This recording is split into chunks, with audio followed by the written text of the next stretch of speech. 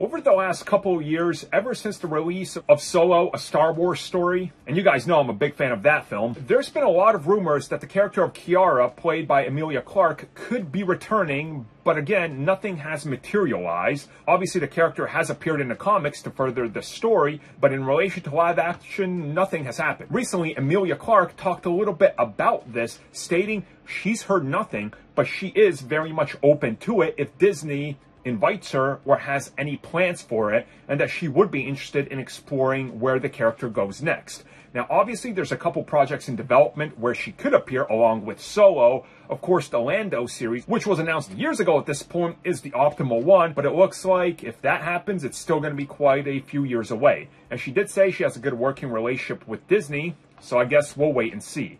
Would you guys want to see her back in any upcoming project?